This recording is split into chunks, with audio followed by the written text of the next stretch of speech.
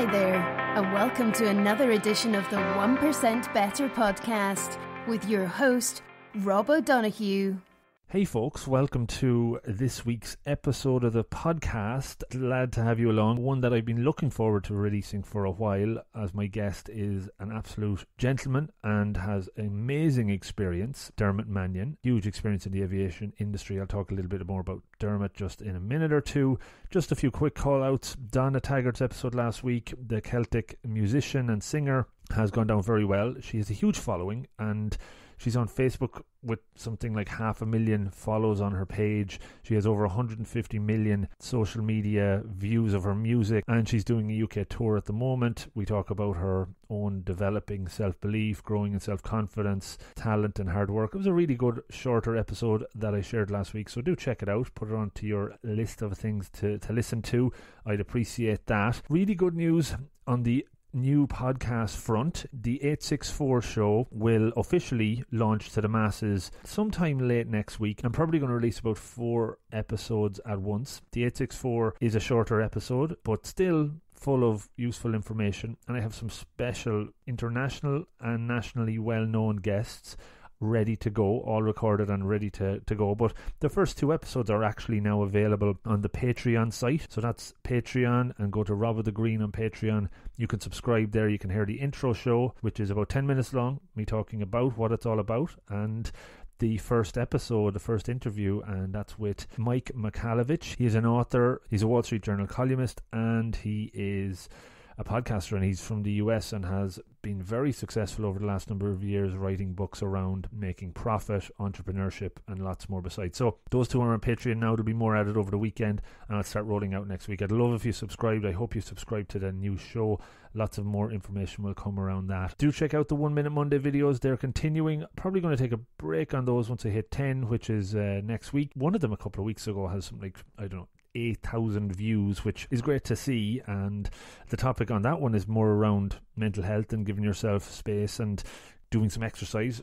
I think it resonates with a lot of people, so I would say check that out on the website. It's on the video link if you go to robofthegreen.ie and the video button. I will just call out that I still offer, if you listen to the end of the podcast, there's a couple of minutes section where I talk about everything that's going on, and I do offer a couple of hours a month free coaching, pro bono coaching. So if you have an interest in that, do reach out and I'd be happy to chat with you, provided I have the time, and I do square away some time every month for that. And on the topic of coaching, that's where I can move to this week's guest. That is Dermot Mannion. Dermot was the former CEO of Aer Lingus, one of his roles on his career journey so far. He also was the deputy chairman with Royal Brunei Airlines. He was a president of group services at Emirates, and now runs his own consulting business and coaching business. And it's coaching where I got to know Dermot. Both he and I did a IMI Executive Coaching Diploma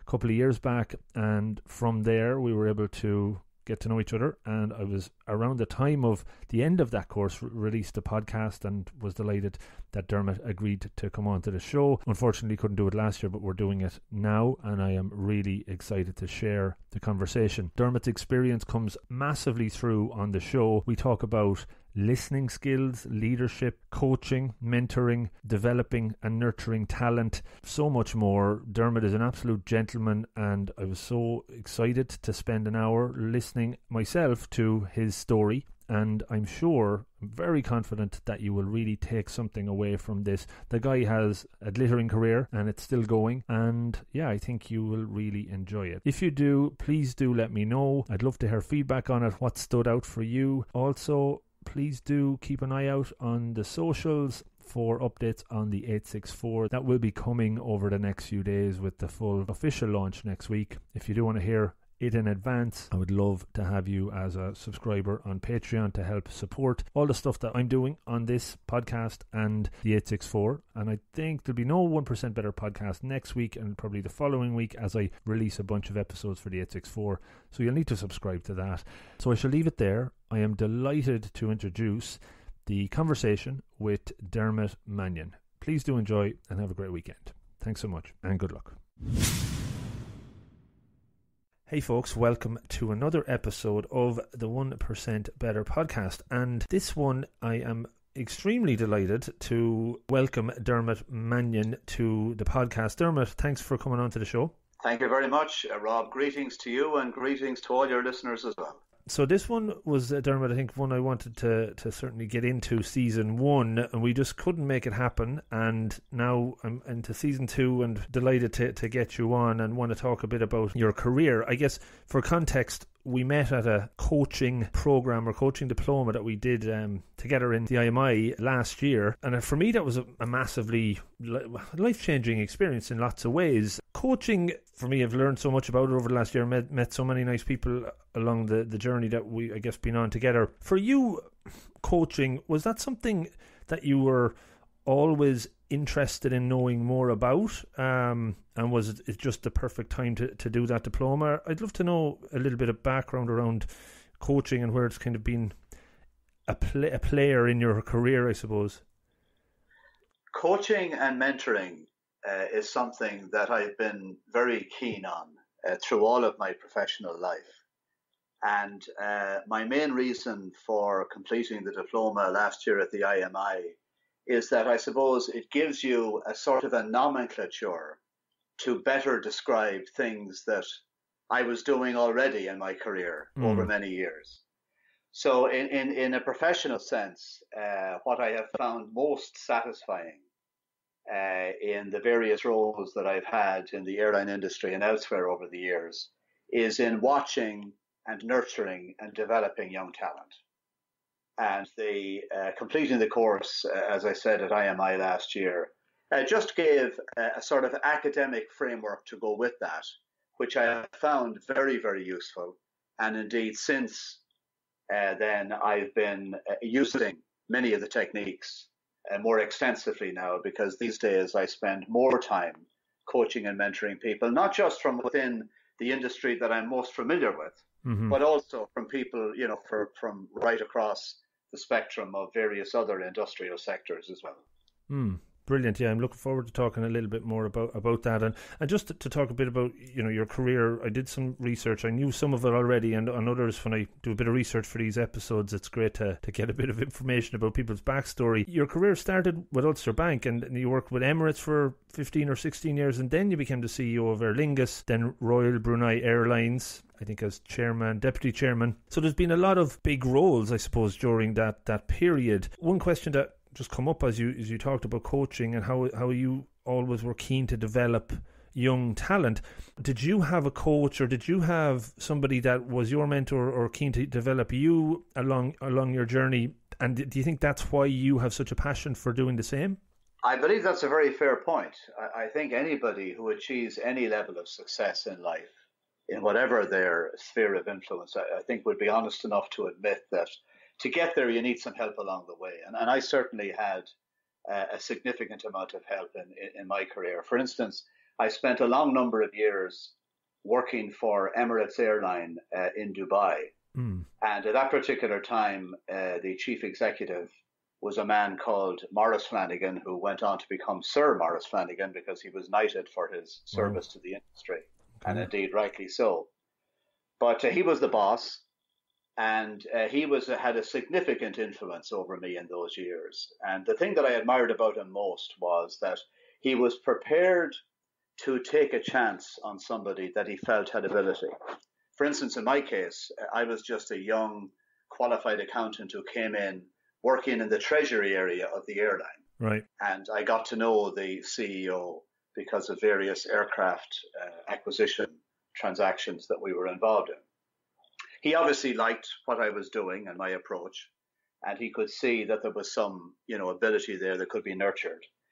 And he had the foresight to, I suppose, pull me out of that role and bring me across other aspects of the business, which really was a very brave and innovative thing to do on his part. And I hope I repaid the confidence over the years. He's dead and gone now, God rest his soul. He died just 2 years ago. But he was a very significant influence in my career. And he was a very remarkable man. There are many senior aviation people running around the world today who learned everything they know about the industry from Sir Maurice Flanagan. Wow. That's certainly somebody I must look into. What was it that was so outstanding, I suppose, about him, or what were the skills or style of management leadership that he had that you thought really set him apart? He was a very humble guy, and he listened to people. Listening is such a huge attribute in good leadership, because if you're not listening, then really you're not getting the pulse of the organization. He was very good, for instance, at attending a meeting where there could be quite a few, senior executives in the organization sitting around the table. He would listen very keenly to what each of them had to say, and he was very good at forming a picture of the type of person that he was interacting with. And he certainly had the skill and the ability, it seems to me, to maybe identify people, like myself, who are working in a very narrow sphere of influence and say, you know what, I think we can put you to work elsewhere. And that's exactly what he did. So I think good listening skills and humility are very, very important leadership skills. Wow. Yeah. And I guess this is probably 20, 30 years ago when you interacted with him, and maybe the leadership style then might have been considered more, extroverted and loud and pushy. It sounds like he was almost the opposite. I know nowadays we hear a lot of like leaders speak last sort of statements going out there. Was that the type? Was he introverted? Was he more of an extrovert? Well, that's an interesting question. I would describe him as a quiet family man, really, away from the work environment, and quite shy in many ways. He didn't necessarily like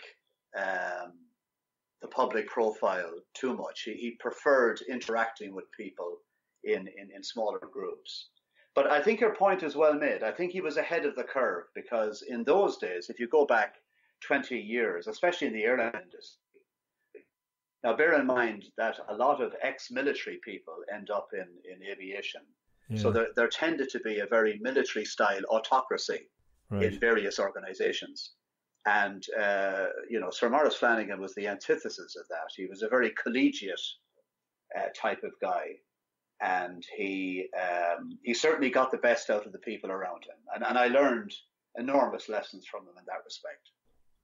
It's cool. And especially the tie between listening and coaching. Obviously, we know it's one of the most important things you could do as a coach is to listen. So that's interesting. I'd like to dig into the aviation industry. Originally from Sligo, grew up there, went to school there. Was aviation on your radar? That's a pun that I didn't plan to do, but was that something that was in your mind always, or did it something to just kind of fall into as you got into the working world? Well, it's funny because I remember a strange incident where a cousin of mine and I, with whom I was very close when I was much younger, I think I was 10 or 11 years old on one occasion, and he just happened to turn around to me and say, for no apparent reason, something along the lines of, you know what, you should work for Aer Lingus because it's the best way to travel the world if you can get into that organization. Right. And I thought about that, probably 30 years later, when I ended up coming back from Dubai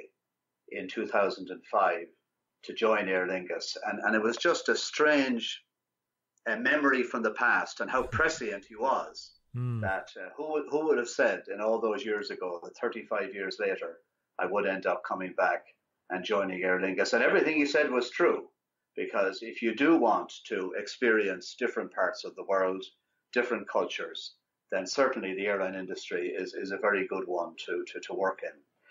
But so that was the only real, I suppose, connection to the airline industry that I had from my earlier years. I mean, I as you said, I went to school in Sligo. I then went off to university at Trinity College, which actually in the 70s was quite an experience. I was one of the first students, I think it's fair to say, or the first part of the first wave of students, if you like, from the west of Ireland to attend Trinity, because up to that point, Trinity was a very Dublin-centric university. And after that, I spent a couple of years in banking for the Ulster Bank group. And in fact, that's where I first became exposed to aviation activity. The Ulster Bank people were lending money into the aircraft leasing companies. I got involved in a little bit of that activity. It gave me a taste for it. And there's a saying in our industry that once you get the smell of jet fuel in your nostrils, there's no turning back. And that was very much the case for me. Very good. So when you were growing up in Sligo, what was your ambition? What was something that you thought, this is what I'd love to do when I grow up? Well, I wanted to go out into the world. I think it's an Irish thing. I'm often asked, actually, especially internationally, why are there so many Irish people in aviation? And I think it has something to do with the fact that we live in a small island nation. And for that reason, as a nationality, Irish people tend always to look outwards because we're always looking to see what's happening in other parts of the world, and we're very keen to have that experience. So I think it's not uncommon in Ireland for people to have a fascination with the airline industry. And I suppose, yes, there was an element of that when I was growing up, but it was really only all those years later, as I said, when I joined Aer Lingus, that I could kind of see a certain thread, if you like, that went all the way back to my childhood, and realizing perhaps for the first time that there was a fascination there all the time with the industry that I hadn't quite focused on all that much when I was young. Right. When you were focusing hard on studies in primary school, secondary school, and got into Trinity, what were, I suppose, the strengths that you were aware of that you had at the time? Obviously in the finance game, was that an area of passion for you? I felt finance was a good stepping stone, right. Which I think it turned out to be. I think these days, anyone who wants to be successful in the corporate world needs to understand the numbers. So, whether you come from an engineering background or a HR background or whatever it might be, I think certainly as you get promoted to higher levels within an organization, there is certainly an expectation of understanding the numbers. So I felt that I wanted to qualify as an accountant, but then go and use that in an industrial setting. I certainly didn't see myself spending the rest of my life working as an accountant. I wanted to branch out from that, I suppose, and use the technical skills that I had acquired to go and do something in a more general management area. The discipline around finance and numbers is probably left brain. I talk a bit about that, the left brain and the right brain, and then as you get into more leadership and management, you're probably using more softer skills. Would you have seen a kind of a balance between those as you were stepping out into your early career? Did you have a natural ability to manage people and interface with your team and that? I've always liked the soft side. So I always enjoy, the human interaction side. And if I'm honest, the thing that I found most difficult about my early career when I was, going through the meat grinder of trying to qualify as an accountant is that it can be a very solitary pursuit. I mean, it's basically you and the numbers and your ability to analyze the data and so on. And there isn't that much human interaction. That side of it I didn't enjoy. And I suppose I made the decision early on that, once I get the analytical ability under my belt in this area of numbers, then I'm going to quickly move on and, get out there into the big bad world and start interacting with people. And that was, I suppose, the first big role within Ulster Investment Bank. Was that the first one after college? Well, yes, I joined there. Well, first of all, I finished at Trinity. Then I went into one of the big four accounting firms and spent a 3-year apprenticeship there, which is what one did in those days. And I guess they're still doing it now. To qualify as an accountant. And then after that, I spent 2 years on the lending side at Ulster Investment Bank. And as I mentioned, that's where I became really first significantly interested anyway, I would say, in pursuing a career in aviation. Just to even step back, and one thing I remember when I'm originally from Longford, as you probably know, and when I was 17, I took the journey from Longford to the DCU actually at the time, and that was in the mid-90s. I was completely probably out of my depth for a while, and ended up leaving college in Dublin, went to Galway then and did 4 years. What was your early experiences of even just moving from Sligo to Dublin? Obviously, I imagine exciting. Was it daunting? Was there memories that stuck out that to form who Dermot was as a young adult? That's a very good question, Rob. If I look back on it, I really was an innocent country boy coming up to Dublin in those years. I'd be the first to admit it. And I probably spent the first 3 out of my 4 years in Trinity being somewhat overwhelmed by the place. I mean, all the other students around me, especially those from Dublin, just seemed to be so much more in tune with the place than I was. But so for sure, it was, in terms of challenge, it was a significant step up for me. And I remember so well, most of my friends from the Northwest did what you eventually did, which was going to university in Galway, right? Where they had all of that, camaraderie, and Galway has that great party town reputation, as I'm sure you well know. Too well. And Trinity is a big city university, and it was challenging. So no doubt about it. In those years, it was a difficult experience, but ultimately a very rewarding one. And there were some very interesting people to be found around the campus of Trinity in the years that I was there. I mean, Joe Duffy, for instance, now of RTE, was the president of the Students' Union in my time. Wow.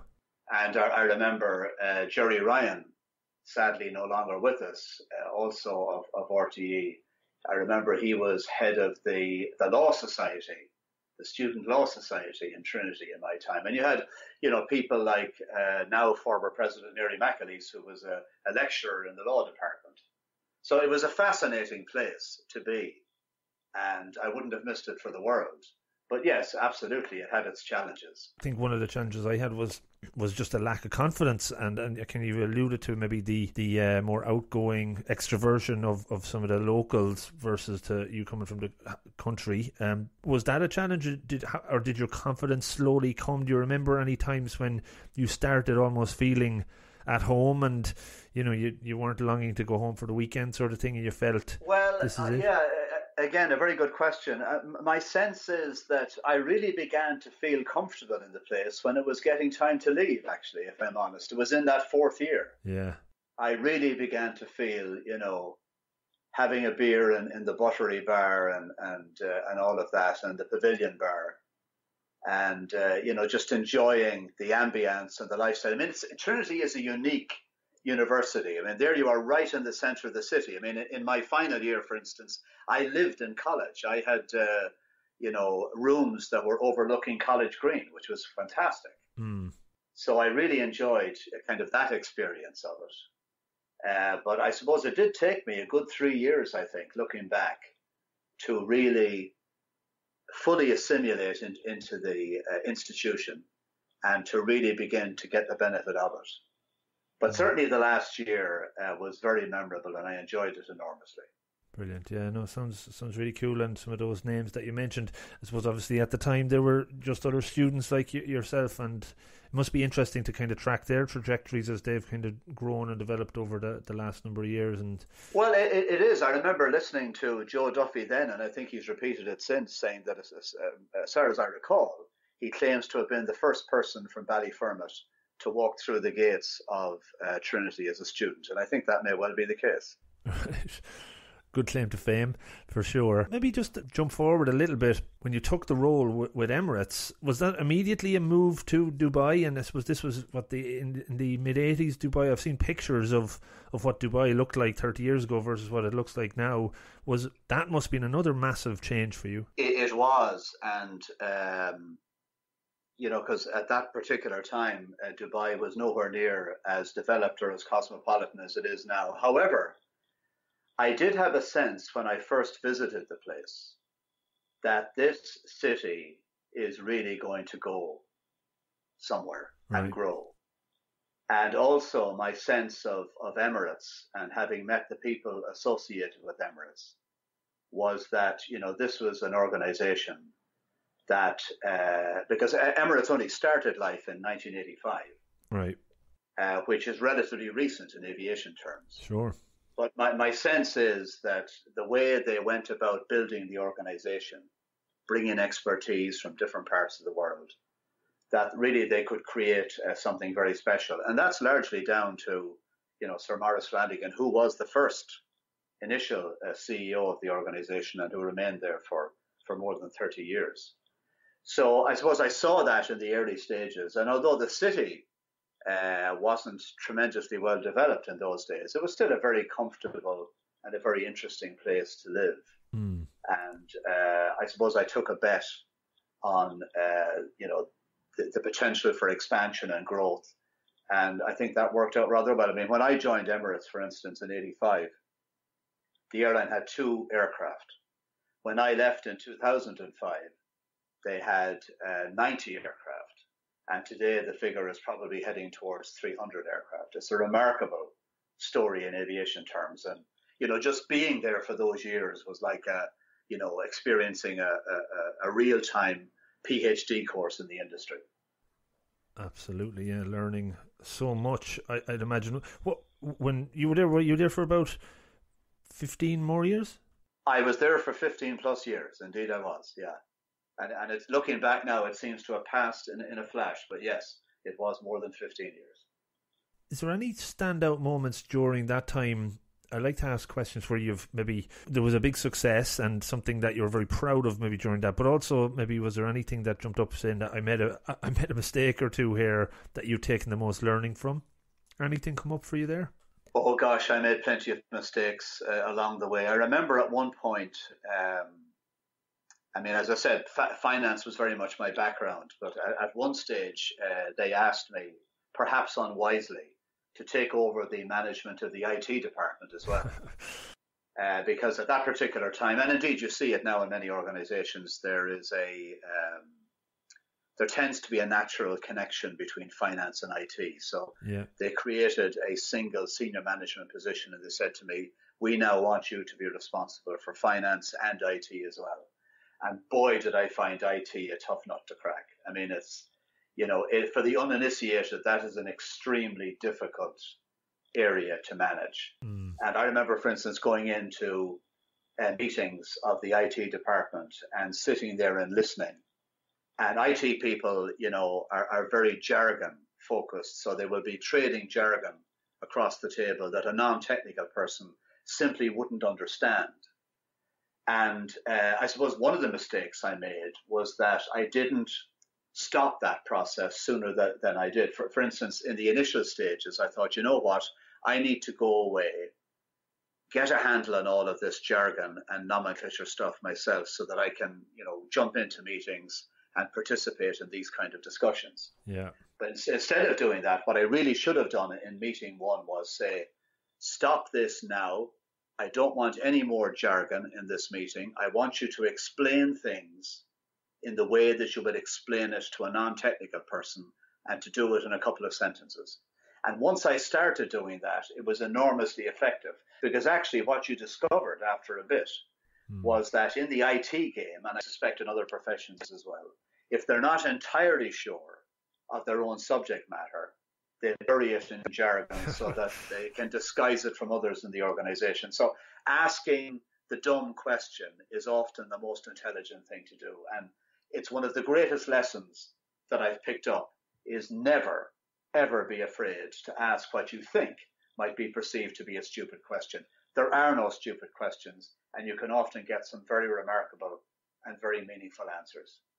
That's really insightful, Dermot. I'm IT is my background as well, and I remember the term I might have used 10 years ago or more was blinding people with science, almost, because when you couldn't explain it properly, you'd throw some stuff that could bamboozle the person to kind of get yourself off the hook. But the other thing comes up for me there is what we probably took out of coaching is this bringing a beginner's mind to things, and it seems to tie in nicely with what you said there. So really, really good advice. Was there, on the flip side of that, so Dermot, a really big success story, something that you were proud of during those years, apart from just, the whole thing probably was a big success, but was there one or two things jumping out? Well, first of all, it was a great privilege to be part of the development of a growing airline like that. And, it gave one access to, contract situations with new aircraft and new technology, which was very much at the cutting edge of the industry, which I really enjoyed. But I think the thing that's given me most satisfaction over the years is really expanding from what we've just been talking about, moving away from people just using jargon to try and explain their way out of difficult situations.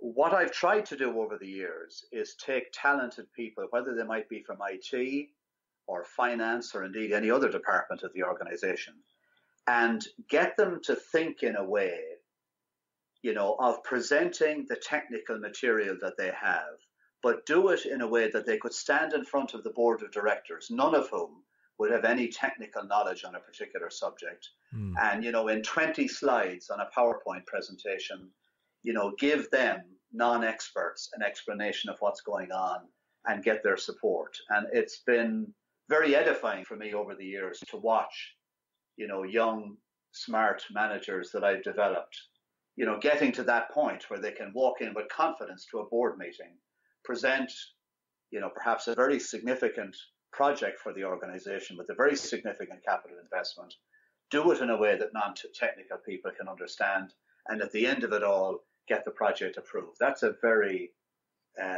pleasant experience when it happens, and that's something I've seen quite a bit of in my career. I'm interested on that.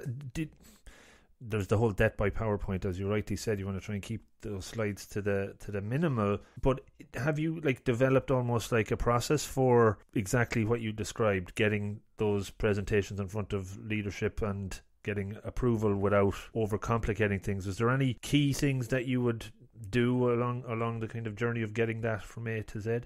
Your point about PowerPoint is a good one. I think we're all somewhat ambivalent about PowerPoint. I mean, the danger about PowerPoint is that you can make something look an awful lot better than it actually is in a PowerPoint presentation if you've got good presentation skills. And I think, senior executives and board members and CEOs are very alive to that. Some smart young guy who comes in with a very slick, very brief, very short PowerPoint presentation, but actually it's disguising a whole bunch of problems that really should have been articulated. So there is that danger with PowerPoint, and you've certainly got to guard against it.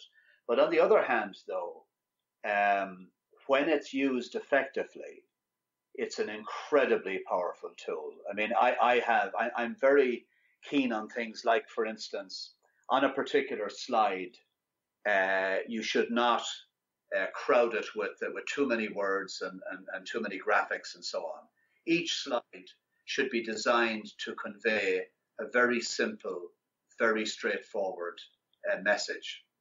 And if you can do that, then, by the end of a 15 or 20 slide presentation, on most projects, however complex they might be, in my experience, you can generally get the main points in there and at least begin the process of getting support from whoever it is that you're presenting to. So it's a very powerful tool, and properly managed can be very, very effective in my experience. And one of the other seminal lessons that I had is that my early years in Emirates, at that time the airline was owned by the government of Dubai, as it still is. And occasionally when we were involved in acquisition transactions for new aircraft, we would have to brief various government departments and government advisors on what we were doing. And there was one particular government advisor who would insist that any project that you would bring to him had to be summarized to his satisfaction on one sheet of A4 paper. And the challenge with that is that if you have to summarize the key elements in that brief a space, it tests you to make absolutely sure that you understand what are the really critical factors in this particular project. The danger with PowerPoint is that if you're not too sure what the key factors are, you simply put them all down on the slide, jumble the thing up, and hope that somewhere in this morass people will reach the right conclusions. Whereas if you're forced to summarize it in a much shorter space, it really does, separate the wood from the trees. And at the end of that, it's pretty easy to determine whether whoever's doing the presenting actually knows their stuff or not. So brevity, in my experience, is very, very important. Yeah, I like it. The idea of a one-page business case is something been asked to do in the past, and sometimes challenge of it obviously is, as you said, to get it down to the brass tacks and make it as impactful as possible. You could spend a whole week working on a single one-page presentation. That's how tricky it is. Yeah. But at the end of it, if you can distill it and get it down into a single page, you will look at it and say, you know what, this really does get to the essence of this. And it's a very, very effective tool and a very effective technique. Now, with PowerPoint, of course, people tend, as we discussed, to go for more rather than less, which I think is a mistake. In my experience, if you go beyond 20 slides on PowerPoint, especially if they're very busy slides, I think you're going to lose the attention of your audience very, very quickly. Good one. You mentioned culture earlier on, as in you wanted to experience new cultures. When you moved to Dubai, obviously a new culture in your lifestyle, but also the culture of the organisation. I suppose how had you influence to that or see that develop over the years, and even subsequently in your other roles? How important, I guess, has culture been? I think it's critical. I mean, you really have to understand the dynamics of the people that you're dealing with. And the only way you do that, of course, is by listening. I mean, my most recent new cultural experience was when I went to the Far East for the first time 5 years ago, as you mentioned earlier, to take up the role of Deputy Chairman of Royal Brunei Airlines. An experience that I found tremendously enriching. It was my first experience of operating in the Far East. I spent my initial period listening to the people around me, the Bruneian nationals who worked in the airline. And over the time that I was there, I developed a tremendous affection for the people in that part of the world, for their honesty, for their integrity, for their great kindness, and also for their ability in Brunei, as in many other countries in the Far East. There's a tremendous emphasis on education. All of the young people are hungry for knowledge. They all go to the best universities that they can afford. And when they join organizations and they go into work, they're very, very keen, right across the Far East, to learn, especially from expat managers like myself, who would come in. And it was just a great joy to work with them, see them develop over the period, and especially see the creativity that I saw in that part of the world during my time. But again, you can only appreciate that, and you can only develop an understanding of that by observing and listening to the people around you. And in the end, it's all about, I think, creating a space where the people that you're interacting with can be as creative as they can possibly be in that organization at that particular time. And that's certainly what I've aimed to achieve anywhere that I've been over the years. That's fascinating. A lot of times when a new leader takes on a role, and even in your previous roles, there's maybe an expectation to shake things up and in your first 100 days make some sort of statement or quick wins. And from what you're saying, it sounds like you take more of a measured approach and listen and learn and feel that you need to get things clear in your own mind before you would make any changes. Would that be fair to say? And does that add extra pressure almost because you're not doing what everybody else might be doing? That's a very good question, actually, and not something that perhaps I've given a great deal of thought to. The one thing I would say is that everything somebody in a position of authority does sends a message to the people around them. So, for instance, when I went to Brunei, it's absolutely true that I did spend a significant amount of the early days listening to what was going on.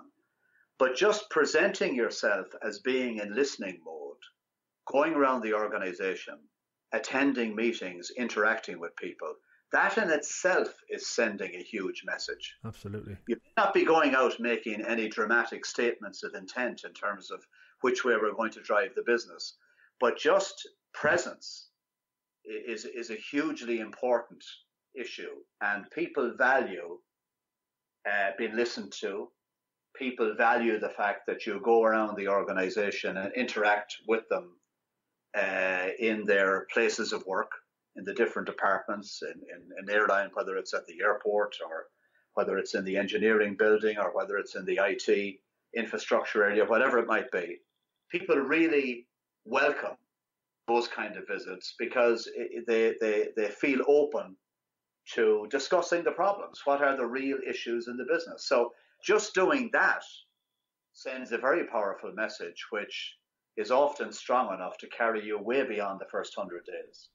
No, I can imagine it does, and it takes a lot of confidence or self-confidence or self-belief as well. I'd imagine not to be pressured into making those fast knee-jerk decisions, maybe until you have a good sense of the lie of the land. And I presume that's just come with experience. Well, I'll go back to one very good piece of advice that I was given by a wise manager in my Ulster Investment Bank days, who said to me one time that the first thing to do in a crisis is nothing. I like it. And I think that fits the bill perfectly from what you've just said. You're absolutely right. We live in a world of knee-jerk reactions. We live in a world of social media, instant feedback, and all those things. Mm-hmm. And, nobody is going to be given 100 days anymore to think about anything unless they really fight for it. Sure. So it is absolutely challenging. There's no doubt. But at the same time, it's much better to make no decision than a bad decision. So yes, it does require a certain amount of confidence, a certain amount of self-belief. I think in my case, I simply said, the airline at that particular time in Brunei was facing challenges, as many other airlines around the world were. And my view was that it was going to take at least 6 months to begin to figure out how to move it forward. And yes, it was a battle to get that 6 months, but I think we eventually got there. And, once we got close to the 6 month period, and once the board and the senior management began to see a climate of positive change in the organization, then I think people began to relax a little bit. And then we really began to become effective in terms of working together and really, driving the organization to a point where, within 3 years of my arrival in Brunei, the organization was winning quite a prestigious award in Asia for corporate turnaround. And then in the following year, because we rebranded the airline as well during that period, Royal Brunei Airlines won one of the prestigious world's top rebranding awards. So there were a lot of very positive achievements, but it did take time and people had to be patient. Yeah, brilliant. I really, really like hearing that story, and maybe others listening to this in their own businesses or startups or big organizations might resonate for them as well. I'm going to switch forward a little bit, or maybe even back in time. We're kind of jumping around, but I have a question that I'm interested to get your perspective on. When you took over the CEO role of Aer Lingus, obviously a massive accolade to have. Shortly after that, it went public, right? It floated. Was it shortly after you took over that role? Well, let me answer your question this way. Aer Lingus has been around for quite a long time, well over 80 years now. Mm-hmm. But if you were to pick the 4 most tumultuous years in the entire history of the organization, then that was the period when I was CEO. Because you're quite right. When I started in August 2005, the government had a clear agenda to privatize the airline and to begin the process of divesting shares into the public stock market. Right. So within 18 months of me joining, after a very considerable effort on the part of people internal within the organization, but also at government level too, we managed to complete the privatization process. But then, within 4 days, literally, of Aer Lingus being quoted on the Dublin and London stock markets, Ryanair launched, as only they can, a surprise and quite hostile takeover bid. So it was an absolutely tumultuous time to be involved. It was a privilege, but I won't say it was easy because it wasn't. It was immensely challenging. I can certainly imagine. I can't understand. I read again in research. I think there was an article online still from 2006, around the time of the flotation. There was a day in the life of Dermot Mannion, and going to bed at 3 a.m. up at 6, and had quite a hectic schedule. One thing that I took a note on was selling, and you were trying to almost sell the airline to. You went on a world tour. It said you were trying to sell effectively stocks and shares, I suppose, of the airline. Was selling a skill that you had developed, or was it something that you had always within you? Well, again, another interesting question. I suppose I'd answer it this way. I believe I have good presentation skills. Okay. So, for instance, if there's a need to go in and address a group of people on a particular subject and hold their attention for 15 or 20 minutes in so doing. Right. I think I'm quite good at that. Did I get a great deal of training in that area? If I'm absolutely honest, not really. Although, when I look back on it now, one very significant thing that I did do many years ago, when I was just a young trainee accountant in Dublin, was I joined the Toastmasters organization. Yes. And I spent a couple of very enjoyable years with them. And as you probably know, Toastmasters works on the basis that it helps you to develop your public speaking skills. And I enjoyed it enormously. I mean, you are given a particular topic in the Toastmasters group, and you're told, go away and think about it for a week, and then come back and give us a presentation on it in the next meeting. And then there are 3 or 4 people in the audience who will give a kind of critique of what you've had to say and how you've said it. Now, it can be quite, onerous and quite difficult, but very, very effective in terms of, developing and improving your presentation skills. And then they also did a sort of impromptu speaking thing where from time to time in meetings, they would simply, as one of the members there, somebody would sort of point to you and say, stand up and talk for 5 minutes on the following subject. Yeah. And off you go. And if you repeat yourself, then you're disqualified. And there are certain rules and so on. Sure. But that was enormously beneficial in terms of helping, to how to think on your feet. Because, of course, in set piece presentations, although you've got all your material prepared and so on, that's fine. But then at the end, there's always going to be a Q&A. And with the Q&A, there's always that unexpected intervention or that unexpected question from somebody. And you've got to be ready for it. So I'm not so familiar with the Toastmasters organization these days. Yeah. But certainly from my time, it's an experience that I would heartily recommend. One we use in my organization and internally, and obviously there's lots of Toastmasters groups all over the country. Massively beneficial for people to go through the program. I think you have to do 10 speeches to get some sort of certification at the end of that. But yeah, totally agree. It's a good call out that people should look to do, especially if they have a fear in public speaking, which an awful lot of people do. I'd love to very briefly just on the CEO role with Aer Lingus. Was there 1 or 2 major things that you took away from that as a learning, as a life lesson or a career lesson that you were able to apply in the next role, in the Brunei role, or even now in your consulting business that helped you further develop? Aer Lingus was a one-off in many ways. Not only was there a job of work to be done as CEO, but the media scrutiny and the media attention associated with it was incredible. I remember on one occasion, somebody had created a statistic which said that in a particular year, Aer Lingus gets more media attention in broadcast media and print media than all of the financial institutions in Ireland combined. So if you take all of the banks and all the media that they would get in an average year, then Aer Lingus gets as much of that combined. I mean, it's incredible. So in that sense, I suppose the biggest learning for me in Aer Lingus was that it's not just enough to be doing the right things in the job itself. You have to manage the external dimension as well, so that those outside the organization fully understand exactly what it is that you're doing. And that can be very difficult, right, at a time when, as I say, there's a tremendous amount of media focus and media attention. So managing the internal challenges and managing the external challenges, I found, and I think anyone in a public role like that would find very, very difficult, but it's very necessary. People often underestimate the external elements associated with a job like that, but it is very, very important because there are so many stakeholders that have an interest in an organization like Aer Lingus.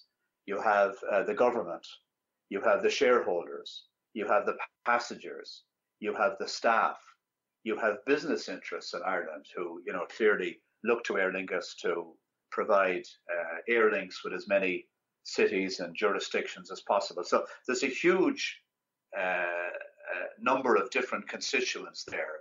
And really, you have to focus a certain amount of your time and allocate your time so that you can address the interests of each of those constituencies in turn and do it properly. Not an easy task when you're under pressure, I can tell you. No, absolutely. And the thing just around that external media focus, was this the first time in your career where you had a role that was very much focused, getting a lot of media attention? Your name is probably in the paper, on the news on a very regular basis. There was a lot of spotlight on you. Does that just become part of the day job after a while? Do you forget almost that's happening? Do you become immune to it? Well, the way that I forgot or tried to forget that that's happening is that I actually stopped listening to the news. For instance, when I would drive into work in the morning or going home in the evening, the last thing I would do is put on the radio news because they may well be discussing, some aspect of the Aer Lingus privatization or any other aspect of the business that may be going on. So I simply shut it out, really. And so my period driving to and from work in the car was my little oasis of peace. And by the way, that's a tip that I would give to anyone.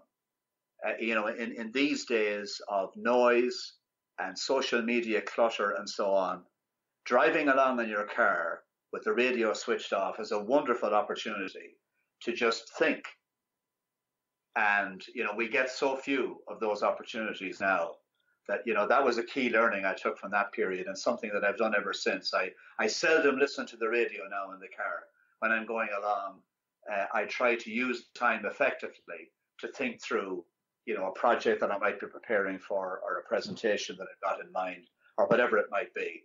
And it can be a very, very productive period of time. I think it's been 5 years or so since I had the radio on in the car. It just gives you that headspace. And I think it also, on the flip side, when I was having it on, even though I wasn't in the media or there wasn't any negative press coming my way, I would just probably feel negative by the end of a drive to work, hearing a lot of the negative sentiment that is coming out about whatever.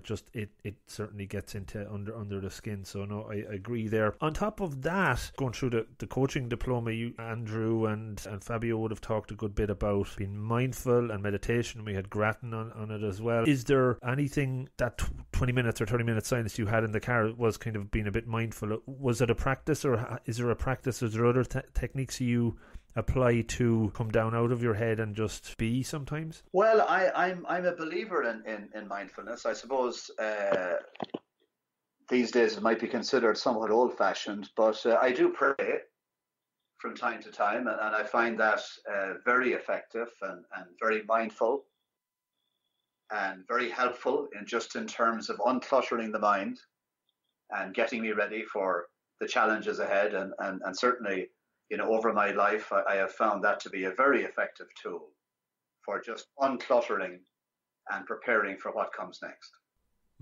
No, it's true. I think meditation and mantra-based type chanting is effectively in a way a form of prayer, because if you're saying a similar prayer over and over, it can kind of make you focus on just what's right there in front of you. The stresses and strains of all these roles, Dermot, how did you bring balance to all of that? What did you do for release, or how did you manage your career from that perspective? I believe I have the ability to switch off when I leave the office and go home.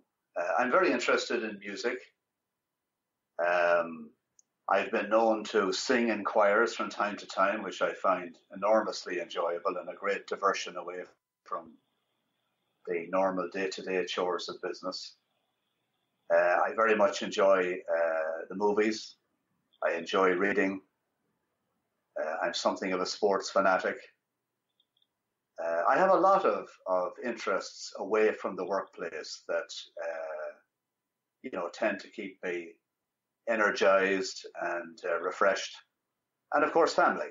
And it's always wonderful to be able to spend time with family away from work and enjoy what's going on with other members of the family at particular periods of time. Sounds like a nice balance. I'm going to ask 3 quick final ones to wrap up, Dermot. What does a typical day look like for you now? Well, now I'm in a sort of consultancy role. Mm-hmm. So I'm involved in a number of different projects. So there isn't really a typical working day for me at the moment. I mean, just now, for instance, I'm involved in an advisory capacity on 2 startup aviation projects, one of which is located in Dublin. This is a new company developing enhancements to the air traffic management systems, and something that we've got high hopes for in terms of success. And there's another startup business which is coming out of India that I also have an advisory role in currently. And that's something that I'm focused on. And again, we have high hopes for the potential for success there. But, startups it's a risky business. And, some of them work and some of them don't. But I'm enjoying the experience very, very much. And also, I operate in an advisory capacity with an organization called Expert Deal Closer. Expertdealcloser.com, I think, is the website address. And basically, as the name suggests, this is an organization that is focused on improving negotiating skills in the business community. Okay. And contract negotiations and negotiations generally are something that I've spent a lot of time in my working life engaged in. So I'm delighted to be an advisor to www.expertdealcloser.com. And for instance, in the summer, we're hoping to offer a 3-day program which will be run out of the Trinity Business School, all about the art of negotiation. And I'm very much looking forward to participating in that. And indeed, if it works well in Dublin, then we have hopes of perhaps taking it to other parts of the world as well. So that's another big activity that I'm currently engaged in. So I suppose those are the 3 predominant issues that are bouncing around in my life at the moment. As well as that, I still haven't forgotten, of course, the coaching that we talked about earlier. Yeah, I do some coaching and mentoring activity as well as that. So it's a pretty varied routine, shall we say. And no one day is like any other day, and hopefully I can keep it that way. A nice variety there, Dermot. I'm jealous. The coaching, I will wrap it up, and when I put out the episode notes, I'll reference to the expertdealcloser.com. People can check that out. If people wanted to get in touch with you as well, I'm happy to share any links or email addresses if you wanted to do that. I'd like to ask folks about a book that they would recommend that they've read that had a big impact on them, not necessarily just recently or over the course of your career. Anyone jump out? Oh, you've caught me cold now. Well, I'll answer it this way. I haven't read the book, but I've seen the movie The Shawshank Redemption. Yes. And that was one of the finest pieces of work that I've ever seen. Yeah. There's a line in there which I particularly love, the one that says, "Hope is a good thing, maybe the best of things, and good things never die." And I really like that line. I think it's, when all else fails, there's always hope. Yeah, really, really good. Very last one, and it's a bit light as well. If you were to bring 2 people to dinner, and not necessarily anyone, maybe family or friends, so some people you might have been influenced by or admired over the years, any 2 jump to mind, and any particular reason? Oprah Winfrey would be one. Okay. She's a remarkable lady who's had a tremendous influence on the world. And the second one, sadly, he's no longer with us. It would be posthumous, but it probably would be Pope John Paul II. That would be a very interesting trio of people, myself and those 2 for dinner. Well, yeah. That would be quite a conversation. Well, it's a nice way to end it. Maybe leave that image in your own mind there as we wrap up. Dermot, look, it's been a really fascinating hour listening to your many nuggets of information, wisdom, knowledge that you've shared. I'm really looking forward to listening to it back and writing furiously some notes. And I'd just like to say again, thanks so much for giving up the time tonight. It's a pleasure. And can I just say, for the benefit of your listeners, if there's anybody who wants to be in touch, I'm on LinkedIn, so you can find me there very easily. Dermot, yeah, I'll absolutely put that link into the notes, and hopefully people will hear the episode and enjoy it and get in touch as a result. Okay, well listen, thank you very much, and all the best to your listeners as well. Brilliant, Dermot. Thanks so much. Have a good evening now, Rob. Bye-bye. Bye-bye. How was that? Did you enjoy it? I hope so. If you did, please like, share, and do all that other good stuff that only takes a second on social media but means an awful lot to me as it spreads the reach. You can get the details from the show in the show notes on the website robofthegreen.ie. In there you can share the show out with others. I really just want to touch on 3 other quick things. 1, feedback. I learned so much from it. Without it, I can't improve. Please give me a bit of feedback, positive, negative, constructive. Would you recommend a book? Do you have any other ideas for guests? How about more video? Let me know what you want and I can make it happen. I will try. That's number 1. Number 2, sharing is caring. This year I'm making more of an effort to try and expand the reach. Facebook, there's a page and there's a group. The 1% Better community on Facebook is where I really hope new listeners go to, share ideas, comments, in general things that they could help others with. That's what it's there for. Follow me on Spreaker.com, that's the new host. I'm on Twitter, growing not exponentially at all, but slowly, so please follow there. I'm on Instagram. All of these are at Rob of the Green.